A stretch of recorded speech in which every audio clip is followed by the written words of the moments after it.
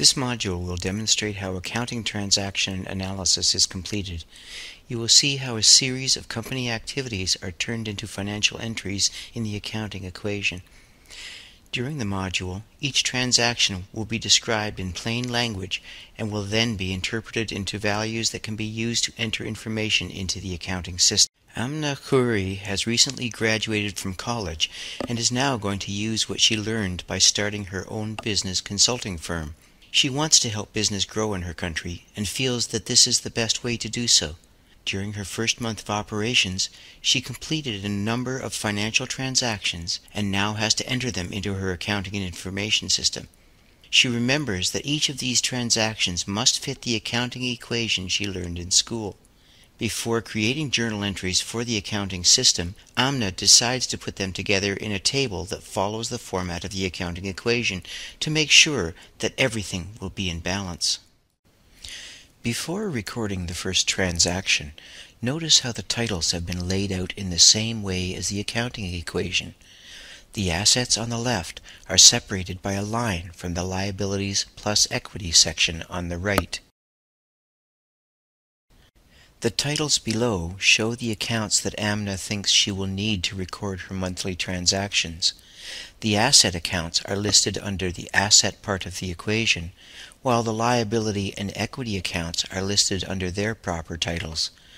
This arrangement will help to keep the entries in balance by showing where they are entered in the equation. To start her business, Amna realized that she needed some capital. She had saved some money over the years and had some equipment she had purchased as well that would be useful for the business. After researching the market value of the equipment she had, Amna invested 50,000 dirhams in cash and the equipment that had been valued at 25,000 dirhams. Since cash is something of value the company controls, it is an asset and entered into the cash account on the left side of the equation. It is also entered as a positive number, since the transaction increases that account. Equipment, too, is an asset and is entered as part of this transaction, also as a positive number because of its increase.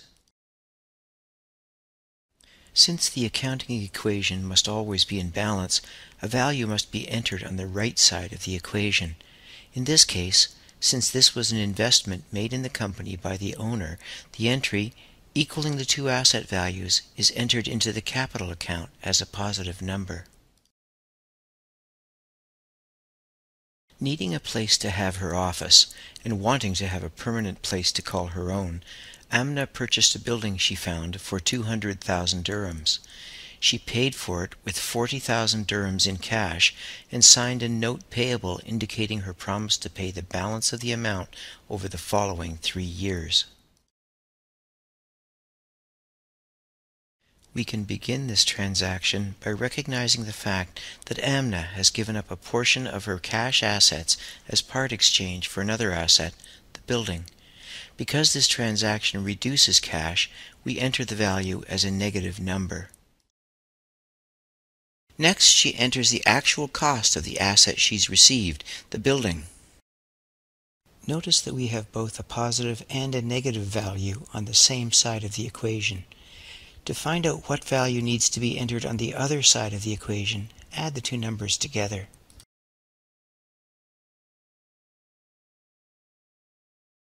The amount of money that must be paid back is 160,000 dirhams, the price of the building less the cash paid. Amna now purchases some office supplies for 5,000 dirhams cash. The company's cash is reduced by the amount of the purchase. The other side of the equation increases another asset, supplies, by the same amount. Since exchanging one asset, cash, for another asset, supplies, results in a net change of 0 to the asset side of the accounting equation, there is no entry to be made to the equation's right side. Amna needed some new equipment for the office, which she purchased on credit for 27,000 dirhams. The first entry in this transaction is to increase the equipment account by the actual cost of the equipment purchased. Since the equipment was purchased on credit, there is no entry to the cash account. However, we must record the amount of the liability that needs to be paid in the accounts payable account. This entry allows the accounting equation to remain in balance. Amna now begins work on her first contract, a business plan for a new electronics store. Completing the contract, she gives her client an invoice for 5,000 dirhams. The client does not pay her immediately, but agrees to do so in 30 days. Because the client did not pay Amna immediately, she still records the transaction in her accounting system, but increases the value of her accounts receivable account rather than cash to show that she has earned the money and therefore has had an increase in her assets. The other side of this entry recognizing Amna's revenue is made to the revenue account, which is part of the group of equity accounts. Since this entry is an increase, the equation remains in balance. Realizing that, while she has had a contract, she still needs to market her business, Amna pays a local newspaper 800 dirhams cash for an advertisement promoting her business. Because she paid cash for this advertisement, Amna must decrease her cash account by the amount she spent. The other side of this transaction involves expenses, also part of the equity section of the equation. Notice how Amna enters this value as a negative number, even though the expenses have increased. This is because she needs to show how the entry affects her equity.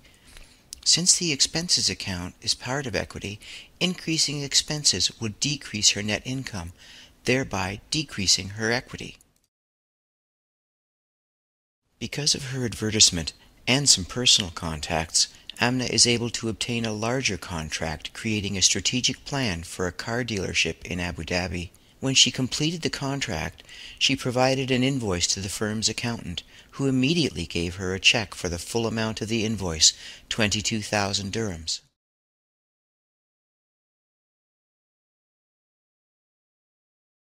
Since Amna received cash for this contract, she increases the value of the cash account by the amount received for the job.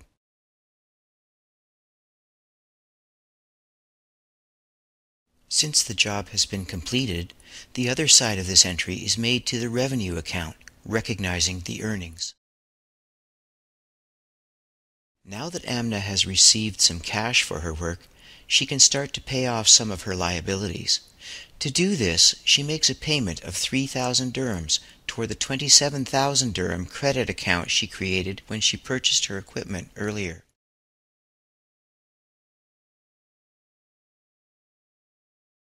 Moving from the left side of the equation to the right, first record the reduction of the cash account caused by the payment. On the other side of the equation, record the reduction to the accounts payable account resulting from the payment.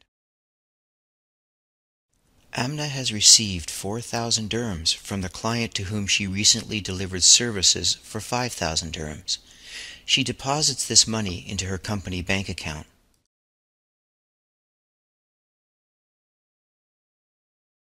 An increase to the cash account records the receipt of cash from the customer.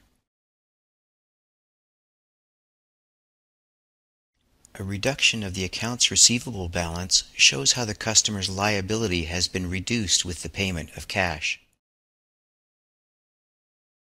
At the end of the month, Amna pays her office secretary's wages, 2,000 dirhams, in cash.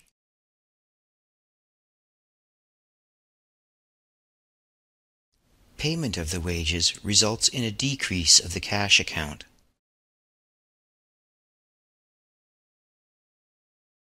The reduction in assets resulting from the payment of cash is balanced by a reduction in equity caused by the increase in wages paid. At the end of the month, Amna considers the success of her business. To help support her own lifestyle, she withdraws 2,400 dirhams cash.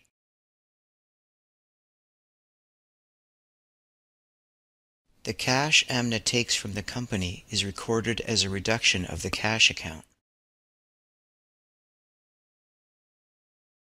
Since the cash taken from the company is not an expense, but a reduction in the capital Amna has previously invested, the amount is recorded in the withdrawals account, which will be subtracted from capital. Once the entries for the month have been made, each account is totaled. Some balances will be positive, while others, such as withdrawals and expenses, will be negative.